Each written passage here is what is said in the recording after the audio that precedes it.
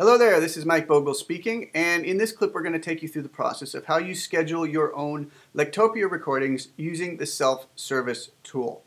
So there's going to be a few steps involved in this, and I will take you through each one slowly.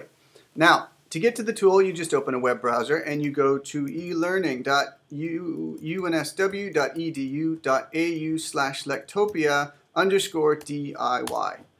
And that will take you to a login page. And I'm just going to quickly enlarge this.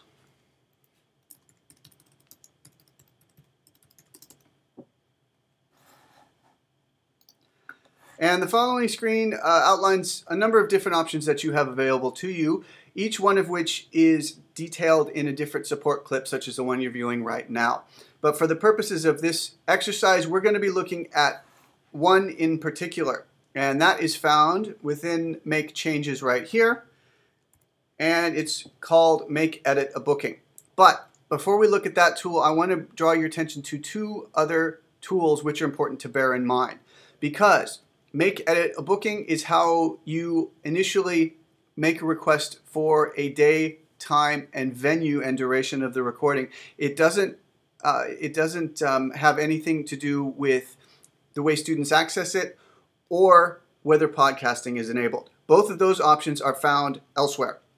So just quickly, change course preferences and change podcasting preferences. Each of these is something to look at. So just quickly, looking at change course preferences, when you select the course that you are interested in editing or updating, you will have a series of information that's available to you. Now, I've done support tutorials on each of these tools, so I won't go into these in detail, but suffice to say that take a look at these sections so you can be sure that your course is configured in the way you like it to be.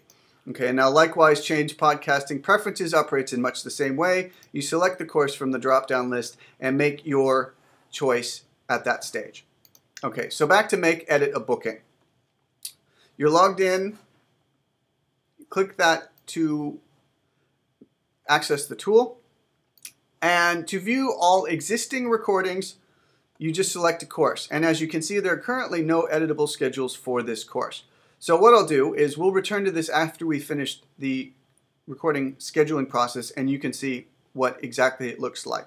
So in the meantime, create a new schedule, and this loads a form. And at this stage, you complete the details according to the day, time, and venue. So in this case, I'm going to use mic test, and let's say the venue is Biomed A. The day will be the day, let's say Monday, and I'm going to say 9 a.m. Actually, let's say midnight, just so I don't disrupt anything, for 2 minutes, and the speaker will be me. Now, repeat option.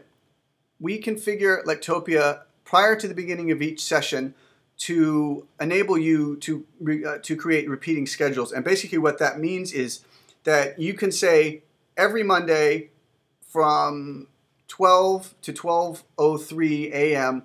in Biomed A, I want this lecture to take place. And all you have to do that is you schedule the information up here, and then you select repeat for, in this case, semester 1, and Lectopia behind the scenes will go through and repeat the schedule until the end of session automatically. So it saves you the time of having to go through and create each one individually. Okay, now, screen capture. Currently, only the Central Lecture Block theaters support screen capture. But if you're in that venue, this is something that you can make available to yourself. And what it is in addition to your audio recording, it will take a screencast of everything that takes place on the monitor in that venue. For example, if you're displaying PowerPoint slides, it can capture that. And when it's processed, it will overlay the screencast on top of the audio recording that's taking place. So they can actually view and listen to you at the same time. Okay, so if you want to make that available to yourself, and this is clickable, you can select that and that'll take care of that for you. Okay, and finally, the notification, when the recording is finished processing, it sends an email out to whomever is listed here. And in the email contains a link to the course view of the recordings that the students can access, and it contains a link to the staff tool where you can upload PowerPoint slides. Okay, so now once you finish with this process here, we create schedule, and momentarily you should receive a confirmation notice. So at this stage the process is complete. You can go about your business and do your lectures as per normal, and when the recordings are completed, the person who is indicated in the notification option will receive the email and they can distribute the link to the students at that point.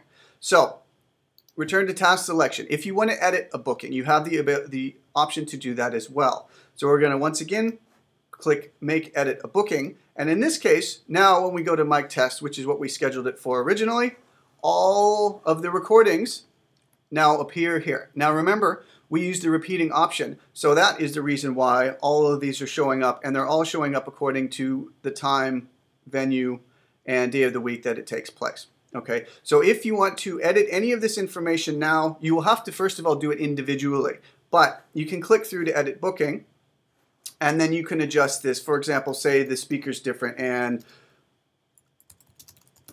the speaker's Patrick Stoddart, for example. Click Edit Booking, and the change has been committed. So once again, if we go back to view this here, that change will be reflected in the speaker options there.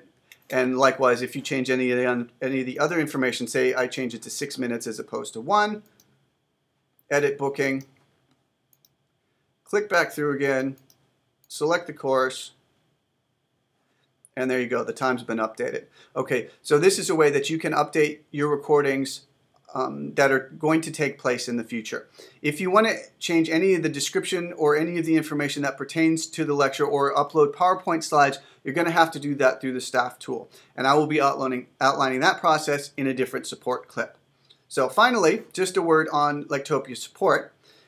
At the very top here of the Self-Service Wizard, there is a link to Lectopia Support Home. If you click on that, it's going to take you to the Lectopia support site, and there's a variety of information that's available to you here. But in particular, take a look at the self-service tool, and this outlines the tools in the DIY area in far greater detail. So please use this as your first point of contact. Alternatively, please contact the service desk for assistance. This is Mike Bogle. Thanks for listening.